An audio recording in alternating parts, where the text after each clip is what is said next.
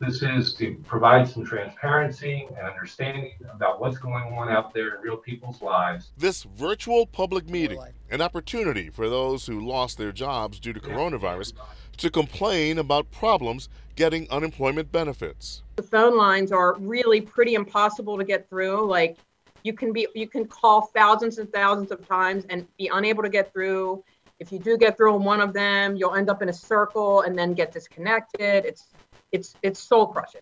Who's being held accountable for all these lives that are being ruined by this? People that haven't been paid in 2 months or more, and small businesses that are just they're never going to recover. No one can get answers, and it's just a shame, and people are crying. I've seen it.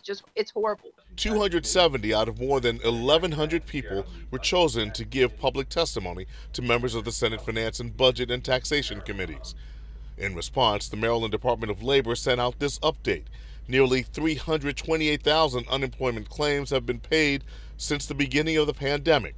90% of the payments have been received by claimants within 21 days.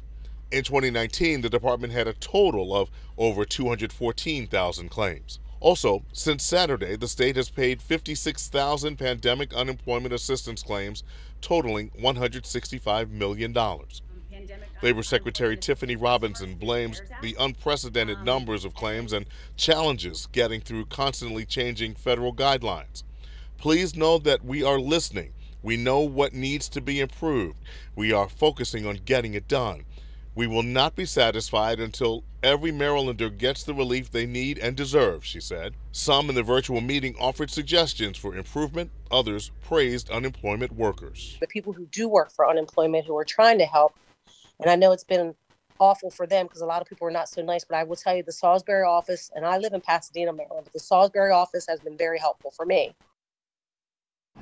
Now this hearing is expected to last another 4 hours. The Labor Department is expected to testify tomorrow during a virtual hearing for a House committee.